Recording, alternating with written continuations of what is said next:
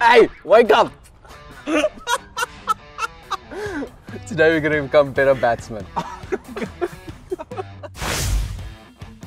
In today's video, we're going to be focusing on 3 things that all great batsmen do. When we look at international cricketers who are at the pinnacle of the sport, you get the batsmen like Virat Kohli, Joe Root, AB de Villiers and Kane Williamson, who are very pleasing on the eye, have very good technique. And then you look at guys like Steve Smith and Chris Gayle, who aren't that pleasing on the eye, but they still get the job done exceptionally well. All of these batsmen do the fundamentals extremely well. And those fundamentals are the core of being a good batsman. If you focus on these 3 things, you too can become a great batsman, or at least a little bit better. The first fundamental we'll be looking at today is playing the ball as late as possible.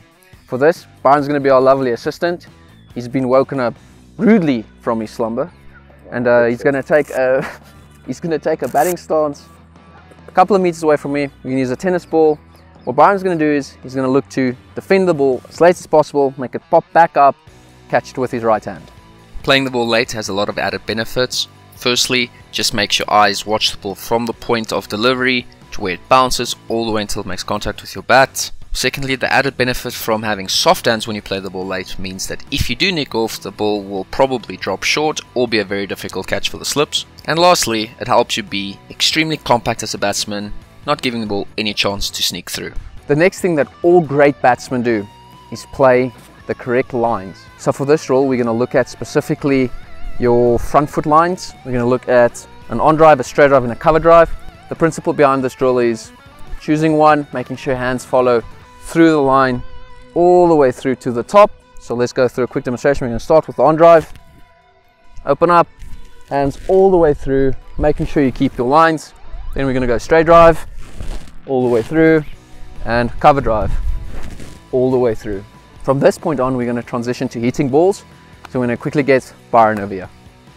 Playing the correct lines have added benefits. You'll have a full face of the bat on contact. This means you'll hit the ball harder, as you've got your momentum going through the point of contact all the way to the finish position, and be less prone to nicking off because the bat isn't working against the line of the ball.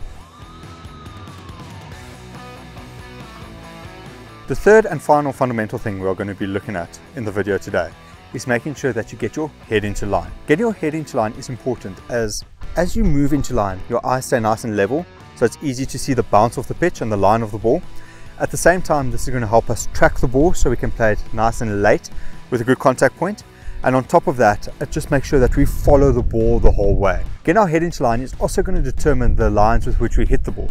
Because once our head moves, our body is going to shift. And as soon as the head moves into line, the shoulders and the hips are going to realign themselves, and we're going to have to hit through those lines. So the basic drill that Zenon is now going to demonstrate to us is where the coach throws the ball to the player. The player moves across initially on the back foot to make sure that the head follows the line of the ball. It's important to try and keep the eyes nice and level with the ground and catch it as close to their back hip as possible. This is bringing in some of the previous fundamentals as well, as you are getting the ball nice and late. And this is training your body to make the contact nice and late. Thereafter, we're going to move and we're going to try it with the front foot, where the coach is going to throw in various lines again, and the player is going to move with the front foot and catch the ball under their eyes nice and late. At the same time, while you're moving forward, your eyes have to stay level, because as soon as your head dips slightly, it's going to make it look like the ball is moving when it is not, and can also make the bounce appear to be on a different length to what it is. Thanks for watching this video. Remember, doing these key fundamentals are going to help you become either a great batsman or just be that little bit better.